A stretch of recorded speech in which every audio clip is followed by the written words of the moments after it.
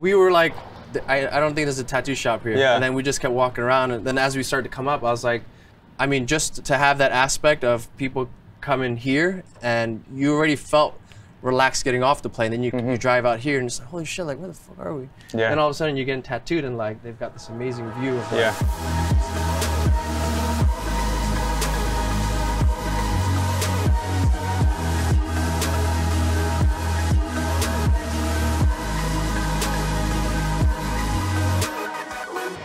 every month I'm taking like a week off. Okay. And then just going to explore. I was talking to my wife, like we listed off like a bunch of different major cities, you know, like Dallas, Austin, Denver.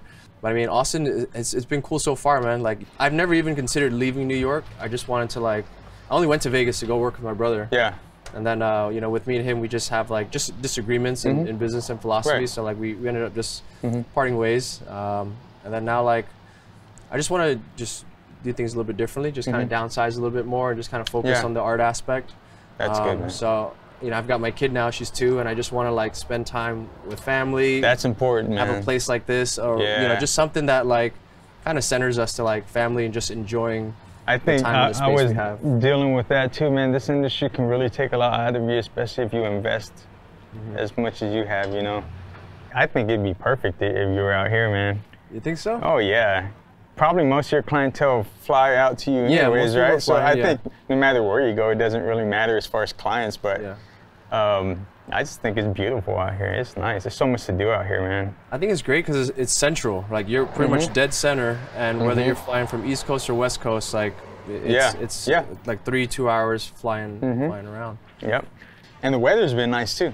Yeah. It's generally like this most of the year? It's like this around the fall, but it's usually hot.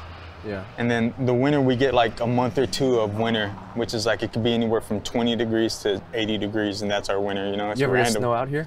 If we get snow, man, it's like a miracle. Summertime's here is like 100 or so? Yeah, it can be around anywhere from 90 to 105. Yeah.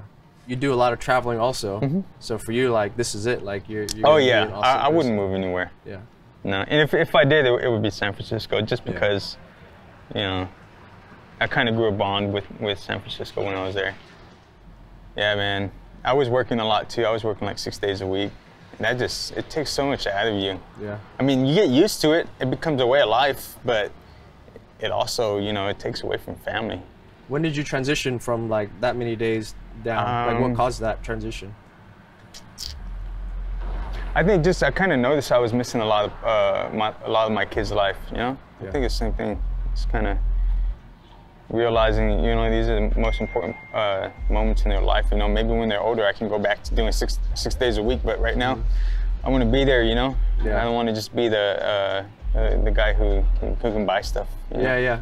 And that's the thing with my wife. She ended up telling me, like, I was calling her, just FaceTiming her when I was at somewhere else. And she was like, don't be upset, but Ellie said, Papa's busy. Yeah. And I was like, oh, and she was barely 2, right? So like, just to hear that was like, that hit me hard. And I was like, I'm a hardworking dad, but I want to also be there to spend the time, and like, Papa's busy sometimes, but I'm not too busy to hang out with you. Yeah. So that's that big pivot in my life that I just want to spend more time with family, because everyone says it. They grow up too fast, and like, I don't want to regret being so busy that I missed their whole childhood. Right. You know, so now just having our first kid, and we're entertaining the idea of a second one, you know, but now that you've got 3, like, you've got 3 young individuals who require a father figure. Exactly. Around. They need me to be around, you know.